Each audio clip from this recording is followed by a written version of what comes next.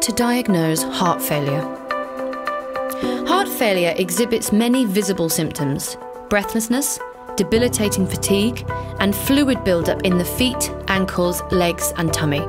A previous heart attack, high blood pressure, cardiomyopathy, heart rhythm problems, heart valve disease, and congenital heart disease, amongst other conditions, can cause heart failure.